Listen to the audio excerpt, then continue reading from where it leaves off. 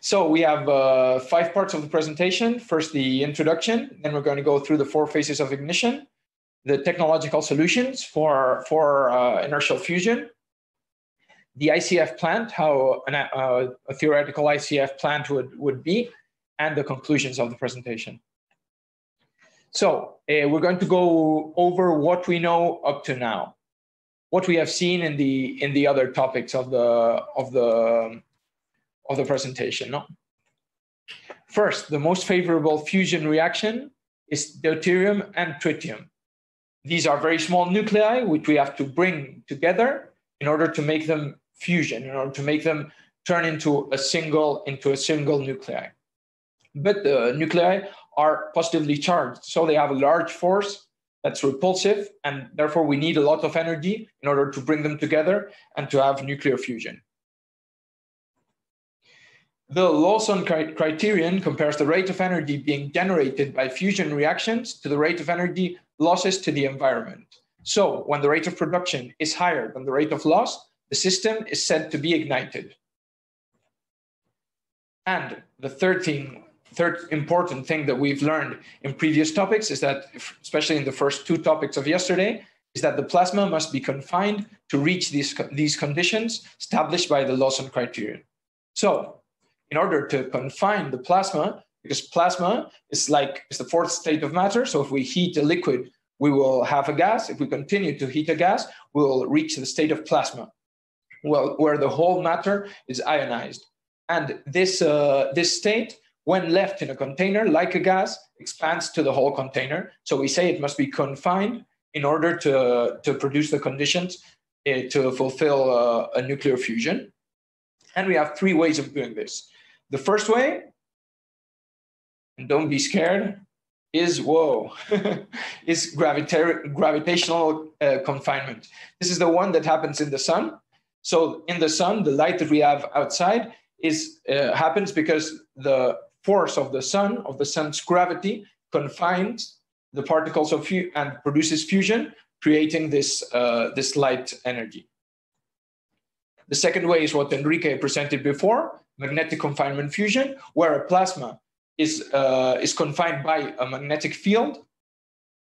And the third way of confinement that we know of and that we use is inertial confinement fusion, which is the one with all the lasers. We have lasers that shine on a small capsule and compress the capsule, creating fusion in the fuel that is inside the capsule.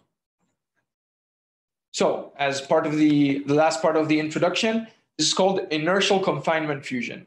So inertia is defined by the Cambridge Dictionary as the physical force that keeps something in the same position or moving in the same direction. So if something starts moving in a direction and it has enough acceleration, it will continue moving in that direction. And this is caused by inertia. So we're going to use this force to confine our plasma in this kind of fusion.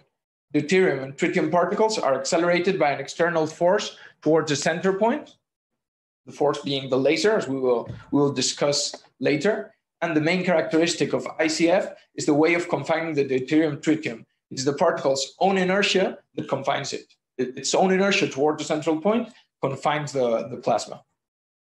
So the lasers are shone on the particle, compressing it and compressing the deuterium and tritium in its interior. The particle is very, very small, as we see in this picture, only about 2 millimeters in diameter, and the fuel would go inside the capsule. And when we compress the capsule, as we will see later, the fusion is obtained in the center. So for the last part of the introduction, as Enrique discussed, the Lawson criterion in magnetic confinement fusion, we will discuss it in inertial confinement fusion. The main difference is that it has a different formal definition because this is a dynamic process. What does this mean? That in magnetic confinement fusion, there's a time criterion to fulfill, and in inertial confinement fusion, the criterion is of superficial density. So you have to obtain a certain density in a certain area to confine the plasma. This is the way in which the Lawson criterion would be expressed in inertial confinement fusion. So this results in the fact that inertial confinement fusion has smaller confinement times than magnetic confinement fusion. It requires larger densities, and it also requires larger pressures, up to 1 gigabar, which is 1,000 million times the atmospheric pressure. So now we're going to go into the second part of the presentation, the 4 phases of ignition. When the laser shines on the capsule, how do we get fusion? Firstly, the laser illuminates the target being the capsule, and we're going to call the laser the energy driver because it's what gives us energy for the reaction. It illuminates the target, compressing the capsule and making the exterior of the capsule accelerated outwards. If the exterior of the capsule turns into plasma because of the very high energy deposition by the laser and shoots outwards, this pushes the interior of the capsule with the fuel inwards, compressing it. This is called the conservation of momentum or action reaction. No? And it's the same, it's also called the rocket effect. Why? Because in a rocket, when a rocket shoots upwards, it shoots upwards because it's shooting gas downwards. And the fact of pushing the gas downwards pushes the rocket upwards by also by conservation of the linear momentum. No? And this is the same effect that we will apply in fusion. So we shine the laser, the exterior shoots outwards, and the interior compresses, the fuel compresses. However, what is the problem? That with the lasers that we have nowadays, we can only obtain in this way a pressure of 10 to the 2 megabars. This pressure is 50 times less than what we said we needed in the Lawson criterion. So we have a problem here. What can we do? Well, the solution is to create a hotspot in the center of the fuel capsule. This means that we try to get ignition only in the small center of the capsule and not in the whole capsule at the same time. This is like a spark that starts in the center and propagates to the rest of the capsule. In this way, we need much less energy because the ignition happens only at a very, very small place at the same time. So to recap, we have first stage, laser illumination. Second stage, compression with the rocket effect, as we discussed. Third stage, ignition in a central hotspot. And fourth stage, burning of the capsule. So we have a capsule of 2 millimeters of diameter. We create a hotspot of 50 micrometers in radius. Inside the capsule, we have 3 milligrams of deuterium tritium, and we will burn 30% of this deuterium tritium. We can't get a burn of the whole capsule, of the whole contents. And with this, we produce 100 megajoules of energy per capsule. The problem with energy is that oftentimes we don't have the orders of magnitude in our head for energy because we're always talking in power, no? The power of a nuclear power plant or the power of produced by a certain reaction or by a certain fuel. And in energy, the equivalent of 100 megajoules is 100 kilograms of TNT. So from burning 30% of 3 milligrams of deuterium tritium, we're obtaining the equivalent energy to burning 100 kilograms of TNT. So it's just fairly incredible. Now, after seeing the whole process of inertial confinement fusion, we're going to go through the technological solutions.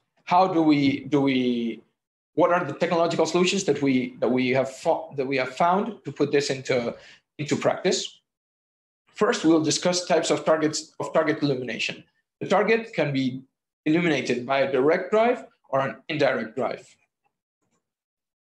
The direct driver illumination is the creation of a central hotspot. It is what we were discussing before.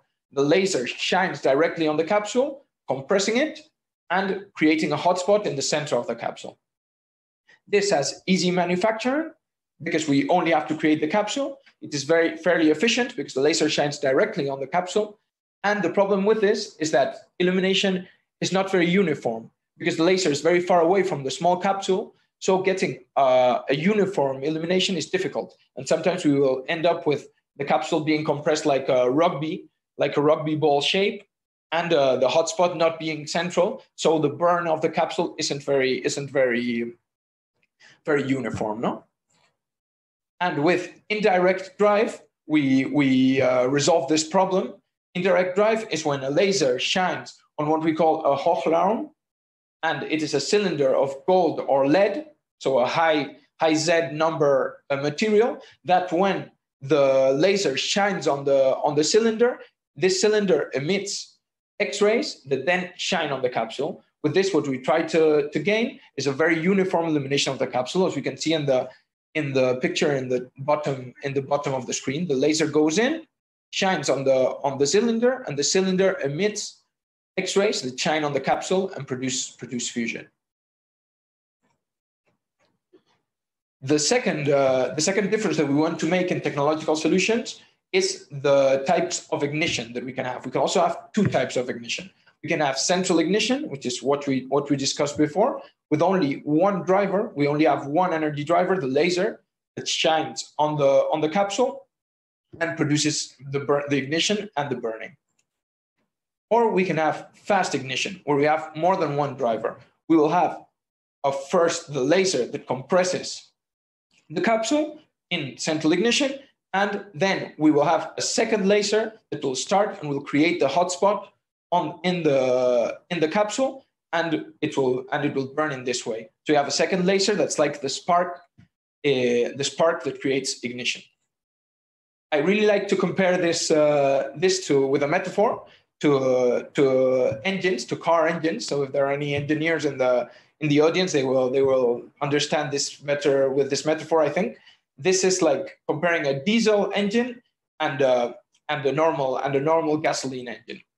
The diesel engine compresses the fuel until it has ignition, and the gasoline engine compresses the fuel, and then the spark plug produces a small spark that will then ignite the whole fuel.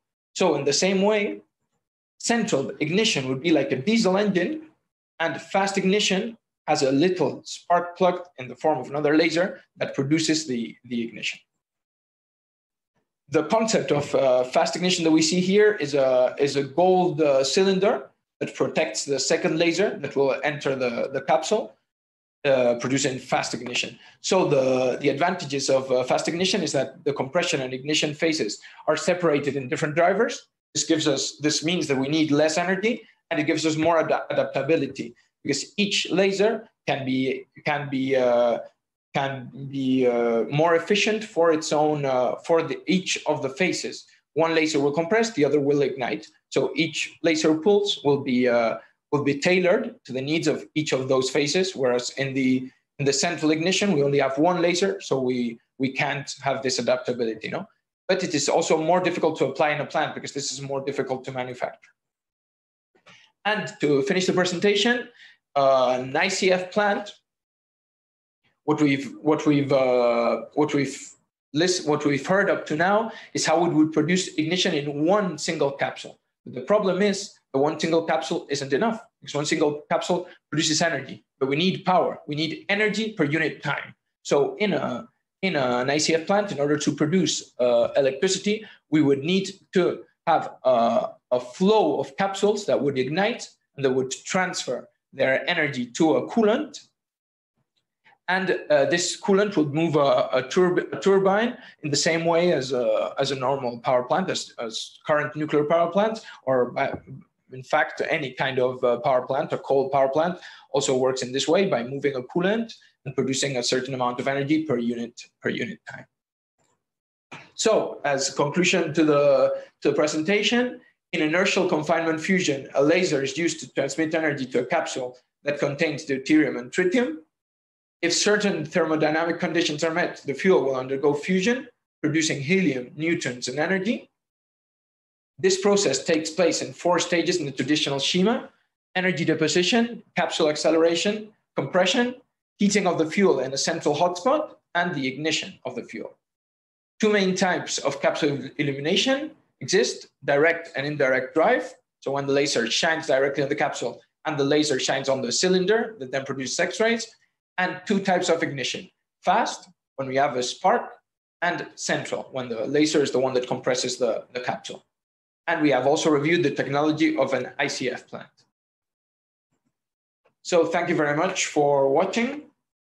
And this is the end of the presentation. And be sure to ask any questions that may arise in the chat as Paco is telling you.